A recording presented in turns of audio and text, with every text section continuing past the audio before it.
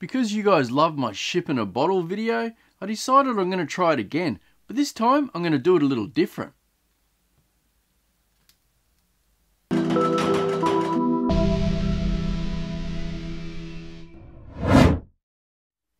I've already ordered another ship so we can try it again, but until that turns up, I figured I've got some of these micro machines, and I'm sure I can do something with one of these.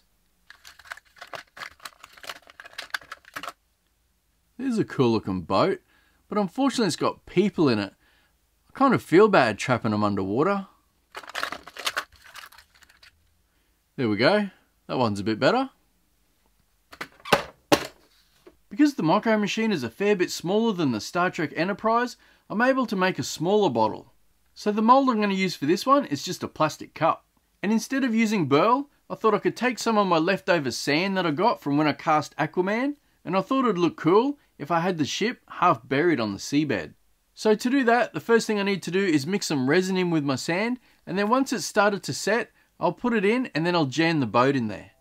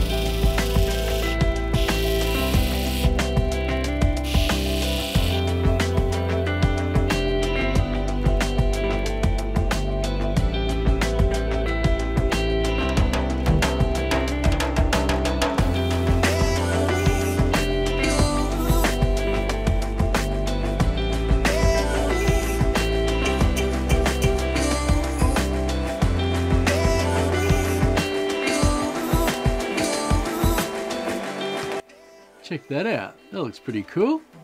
Now I'm just going to mix up some blue resin and pour it in over the top.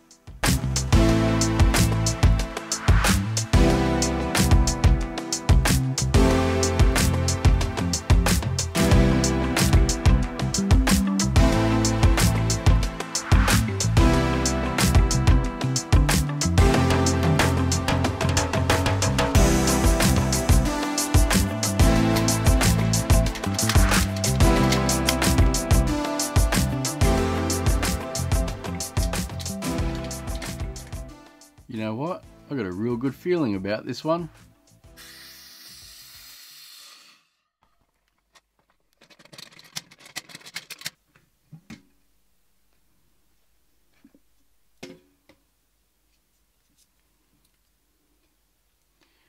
Oh no. Maybe I spoke too soon. Bit hard to see in there, but I've actually got another crack. This wasn't even a really deep pour. Wow, I didn't expect that. Can you see it? Kind of looks cool though. I guess I'm just going to have to take it out of this cup. I'm going to sand the bottom, put a waste block on it. We'll just go spin it up on the lathe.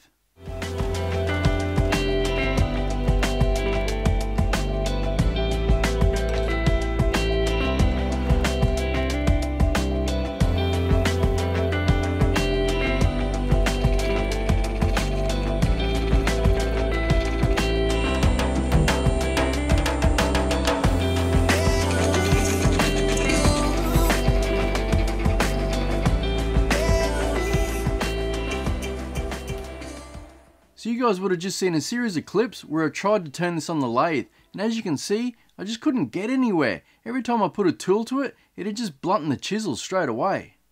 I even went to my sharpest chisel, which I know is super sharp, and you can see here, it just ground the end off. So it looks like that the sand that I used inside the casting is acting as an abrasive, and it's just wearing down my sharp edge of the chisel.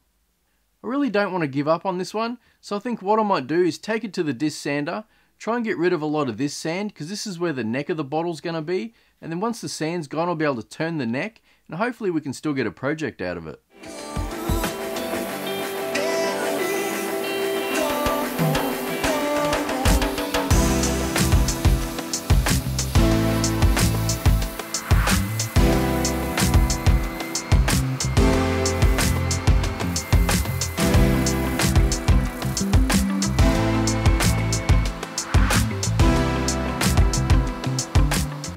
Working with sand is brutal.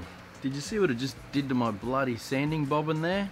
So I got rid of most of the sand. I think I might try and put it back on the lathe and try and get this neck sorted out. Not too sure what we're going to do here, but I think I've got a bottle shape in mind that we might be able to get away with it.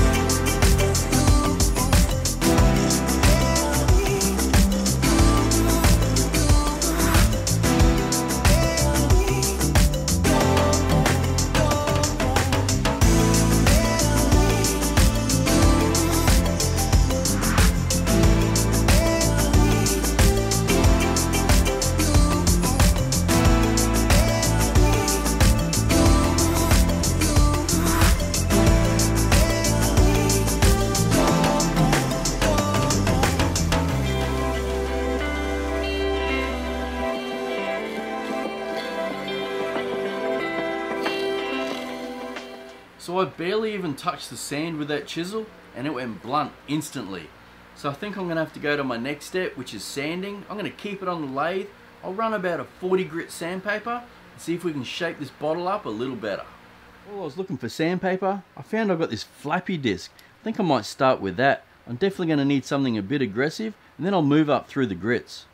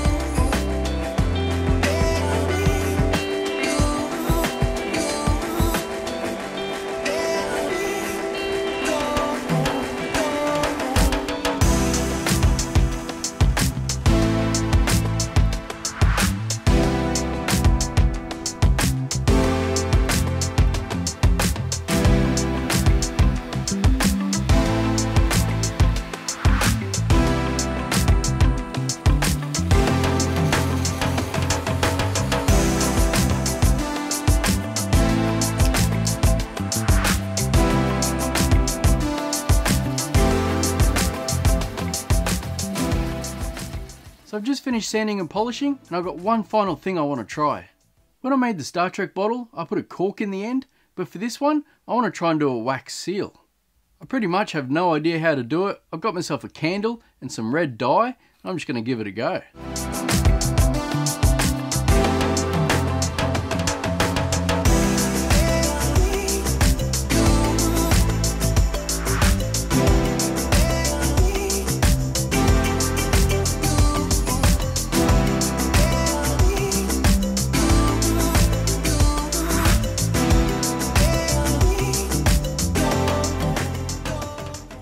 Alright, so that really didn't go to plan, so let's try it again.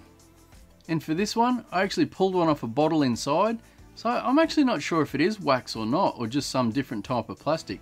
But we'll melt it up and we'll see if we can use it.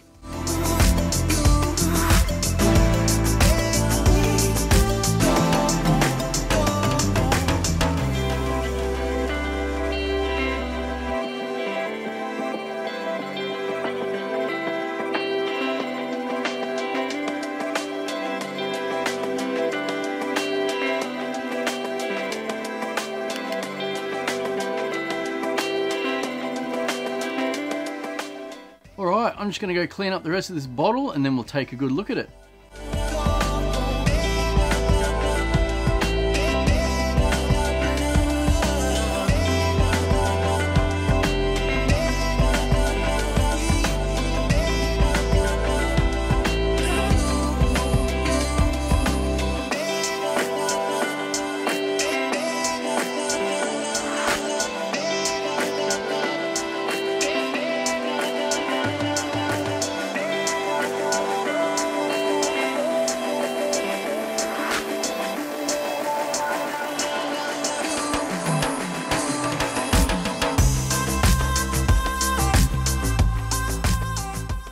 before I end this video, I just want to say how grateful I am at the response to last week's video. You guys smashed it out of the park with all the likes and shares. It's actually my most liked video of all time, and for that, I'm so grateful.